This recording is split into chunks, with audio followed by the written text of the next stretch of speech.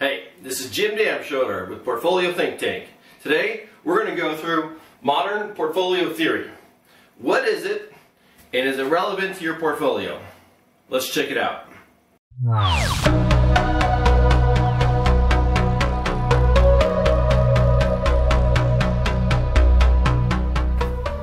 Alright, modern portfolio theory is a collection of academic research and knowledge that really elevates the portfolio as the centerpiece of the investment process.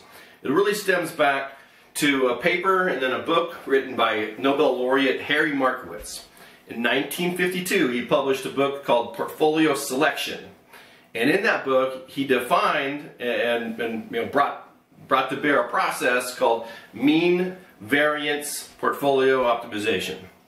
So, in a mean variance optimized portfolio, you're optimizing the mean return, all right, your predicted return, and variance. You could substitute standard deviation or basically risk. So you're trying to maximize your returns and minimize your risk and construct the best possible portfolio doing so.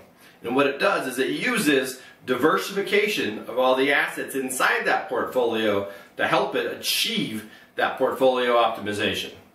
And once you've built the portfolio that's optimized, that portfolio is said to be efficient. Alright, let's check it out graphically. It makes a lot of sense. Here in this framework, we've got our x-axis is returns.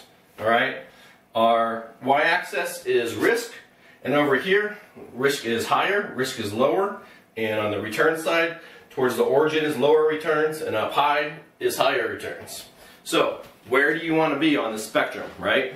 You want to be up high over here. You want to have the highest return and the lowest risk. So all these are just different investments that are graphed on their basis of risk-adjusted or risk and return. This could be historical, or it could be the product of some kind of prediction systems. They're all over the board. Most computer models end up using historical stuff. We happen to use historical stuff as one of the inputs, and then kind of you use a bunch of intelligence aid techniques to shape them to be more forward-looking. But at the end of the day, these investments combine to offer an array of different portfolios that give us a free lunch of diversification. And that, you can see it using the efficient frontier. So the efficient frontier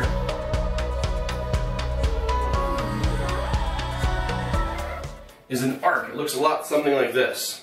And you can see that this arc extends out further in the direction that we want to go than any of the individual assets do. So what it's telling us is for any spot on this efficient frontier, this is really a combination of X number of portfolios, whether it's 10, 100, or 5,000. There's just different portfolios that vary in the amounts that are allocated to each of those individual investments that create a new portfolio that puts it on this frontier. And the gap that you see here between the efficient frontier and that asset is a function of the benefit that diversification provides to that portfolio. So, can we make a portfolio strategy that gives us a better risk-adjusted return than our single best investment? Yeah, we can. Okay. So the way this works is each of these different assets, obviously we're graphing them on the basis of their return and their risk, but these assets also have these different interrelationships with each other, and we usually measure that through a correlation. Right, a correlation goes from -1 to +1. -1 is a perfect negative correlation, +1, perfect positive correlation. And a zero correlation means that they don't relate to each other. They're unrelated, they're uncorrelated. In investments, we hope to find investments that are uncorrelated or less correlated, or ideally negatively correlated, although there's not that many of those out there. But let's say this is investment A, this is investment B, And we can combine investment A and B in these different ratios because of the correlation between them that provide these portfolios that are just better, okay?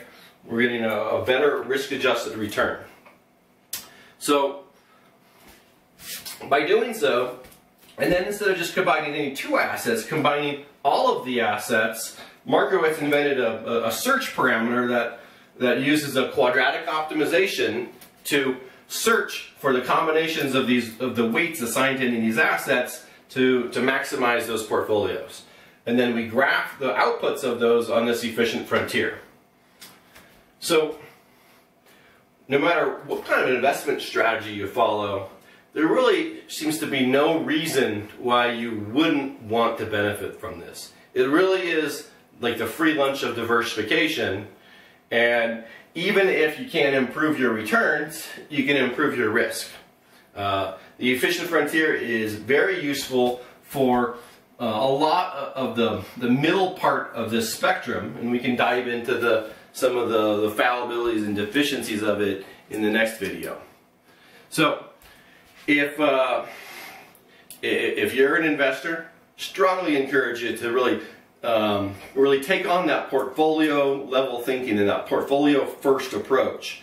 And that's also really a hallmark of being a professional investor. So it's one of the things that that traders really sometimes struggle with is thinking of all these different positions, but now think about how all those positions come together and create a more efficient portfolio.